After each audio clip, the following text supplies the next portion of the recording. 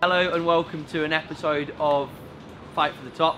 It's been 6 weeks off and I've even forgotten what series called. So we're back here at Snetterton, which is in Norfolk, or near Norfolk, and we've just qualified 4th and 1st for the 2 races this weekend. So we're hoping to try and extend the championship lead and get ourselves ahead on drop scores, and it's not been a bad way to start the weekend at all.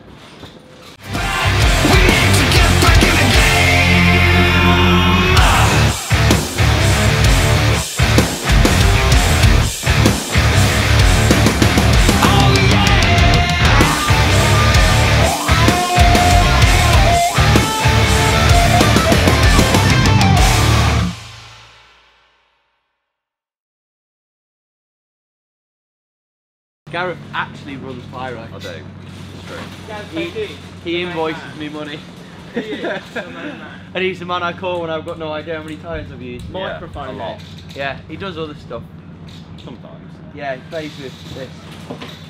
Don't really know what to do. No. Oh, Yeah, well. that's Gareth. Nice to meet you. We've got an early start tomorrow, so we're filming the pre-race bit early. So it's now Saturday night. Obviously 4th and 1st in qualifying. Pretty good. First race we're behind both our championship rivals, but obviously race 2 we're in the lead. So race 1 is 9:30 tomorrow morning. We've got no idea what the weather's going to do. At the moment it's dry, but it could rain. So yeah, we're just going to kind of wake up in the morning, look in the sky and see what's going on.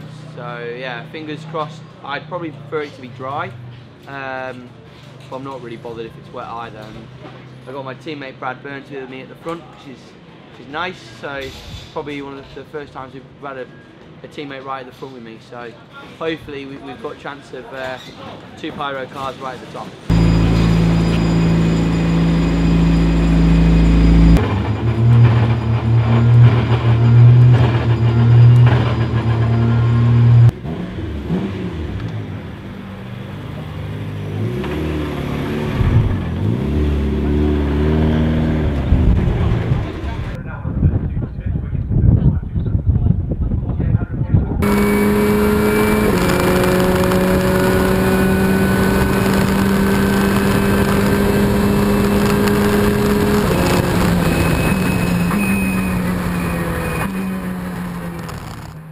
Finished race 1 of the weekend, and as Dad's just said, we were 11th.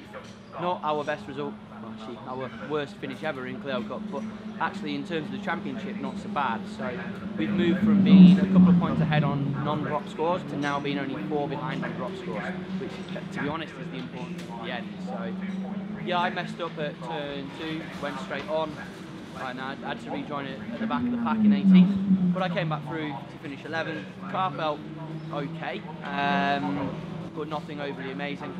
And yeah, you know, it's not a great finish, but at the end of the day, in terms of the championship, it's actually quite good. So because we've not had a bad race all year, that one bad race for us isn't so much of a problem. The fact that our main championship rivals have had also not so great race has meant that we've jumped forward a little bit in the championship. So overall, I'm actually quite happy. We'll start the next one from pole. I've got James Dornan alongside me on 2nd. So it's going to be an interesting one, and I've just got to try and pull it out the bag and go for win number 4. Here we are at Snetterton, Sunday morning. Weather's changed overnight. Rain, as you can see outside. Just trying to make that decision now. It's not absolutely pouring down. The track is wet, but not soaking. We've got to make that decision whether we're going on, staying on slicks or going to wets. If we're going to wets, then obviously we need to do a few setup changes, auto dampers, etc. Tyre pressures. We've just got to make that decision. That's coming up soon. We've probably got about 15 minutes to make that decision now. So exciting times coming up.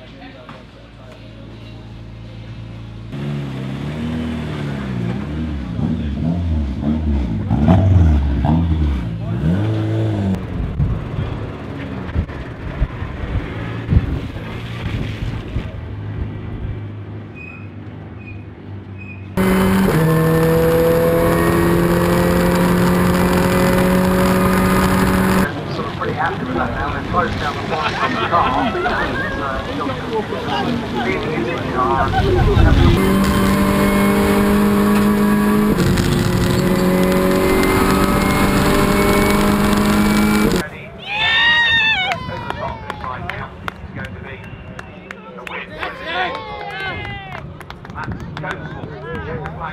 Showing us Norfolk on out. I know, I saw it on the screen. Well done, mate. Yeah, boy. Well done, mate. Mid. Mate, that was mega. Nice one, mate. Good job. Thank you.